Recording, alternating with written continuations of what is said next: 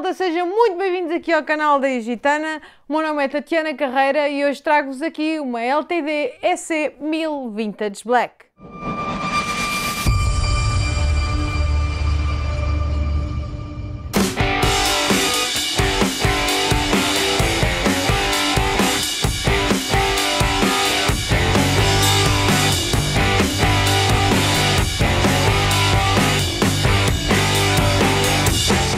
No seguimento da famosa série Eclipse, a ESP traz-nos aqui o modelo LTD EC 1000 Vintage Black. Eu diria que mesmo aqueles que não gostam de cores sólidas ou em especial o preto, vão ficar deslumbrados com o acabamento desta guitarra. Este preto mate que lhe dá este aspecto espetacular e todo o hardware em dourado.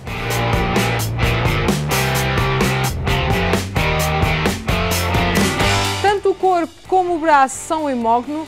O braço tem um perfil em U, com uma escala super rápida em ébano, 24 trastes jumbo. A ponte é Tonepros Style Tonepros. O Selector, o clássico Selector de 3 vias. E para assegurar aquelas palhetadas mais agressivas, temos aqui o set de Locking Tuners Escala M6.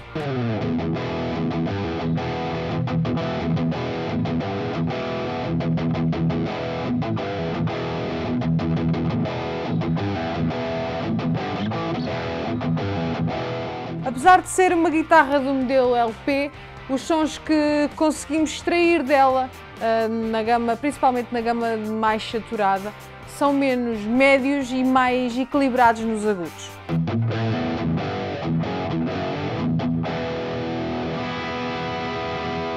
Estamos a falar de um instrumento talhado para tonalidades mais modernas, com um set de EMGs, que permitem aqui sons mais abertos, mais cortantes, perfeitos para o rock e para o metal.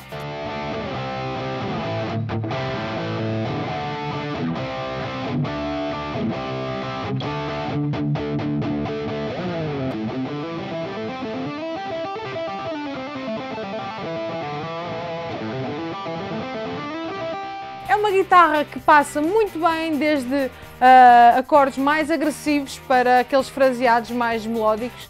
Tem uma afinação muito estável que nos transmite aqui muita confiança.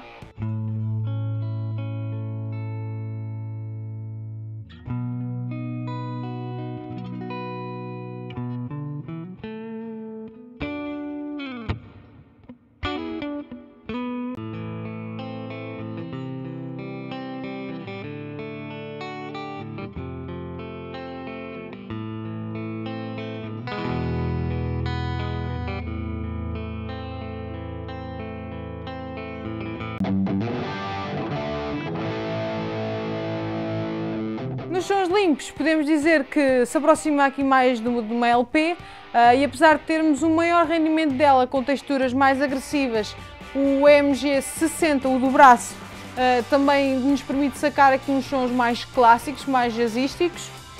Já o pick-up da Ponte, o 81, é aquele clássico EMG que atira a guitarra para sons mais poderosos e articulados, digamos que é a cereja no topo do bolo.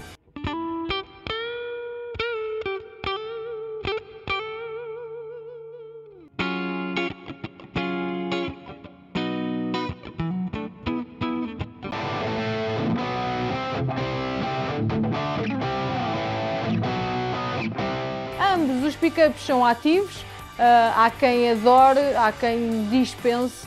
Na minha opinião, perdemos aqui um bocadinho de dinâmica, mas pronto, tudo depende da finalidade com que será utilizada esta guitarra.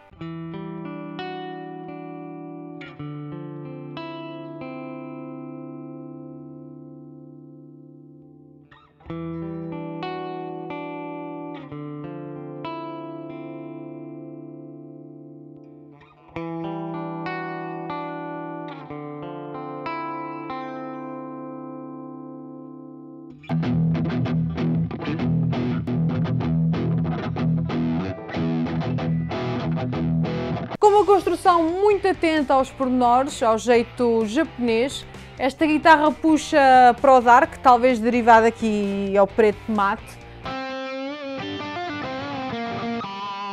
esta guitarra e muitas mais em www.egitana.pt.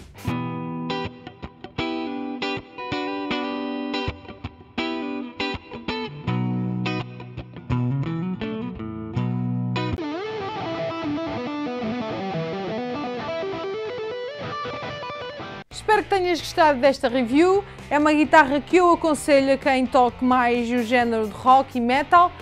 Portanto, qualquer dúvida que tenhas, deixa nos comentários, vamos responder a todos. Obrigada por estares connosco mais uma semana. Para a semana há mais, naturalmente. Portanto, se ainda não subscreveste o canal, acho que é a altura certa. Obrigada por tudo e até para a semana.